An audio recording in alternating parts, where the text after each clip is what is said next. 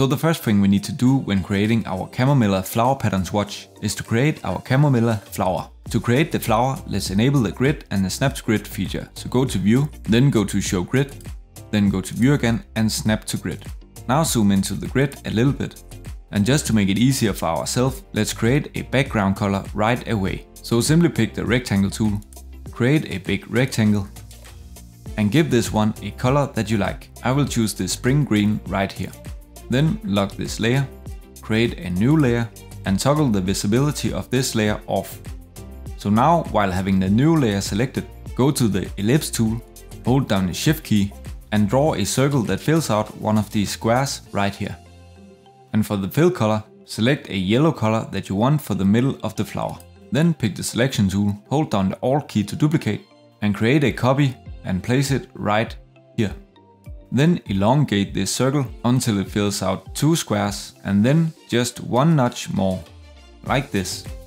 Then hold down the Alt key, go to this anchor point right here and make the ellipse a little bit thinner, like this, so that the width is 4 small squares. Then right click the ellipse, go to Arrange and Send to Back.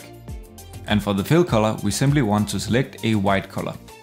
Now pick the Rotate tool, hold down the Alt key to get these dots next to the cursor and click in the middle of this yellow circle right here. That will bring up this pop-up right here, and in this field right here we type in 30 degrees and click copy.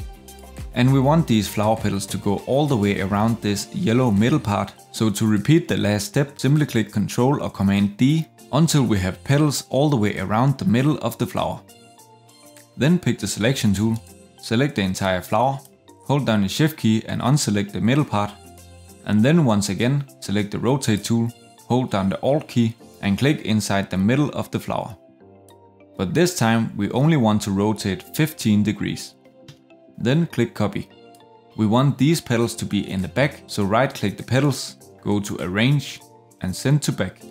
And now we have 2 options. We want these back petals to be a very light version of the background color. So let's toggle on the background color.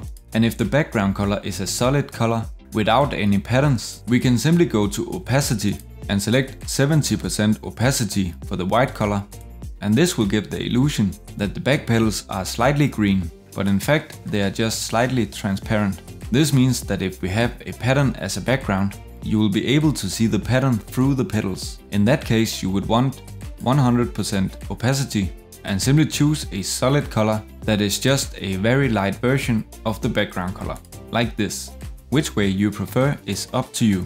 Now the Chamomile flower is done and I want to remove the strokes from the illustration.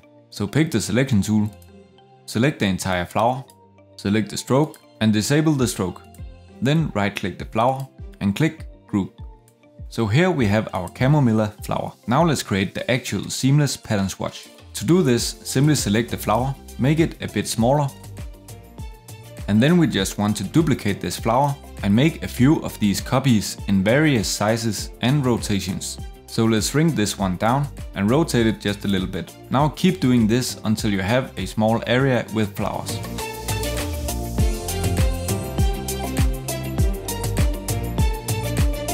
The exact pattern for now doesn't matter. When you have created kinda like a square box with flowers, select all the flowers, go to Object, go to Pattern and click Make.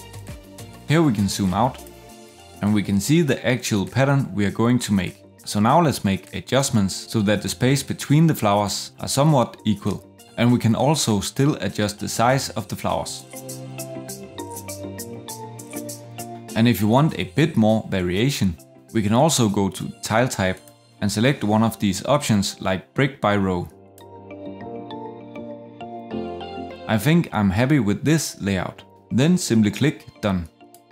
And now we can test out our new pattern. Thank you for watching.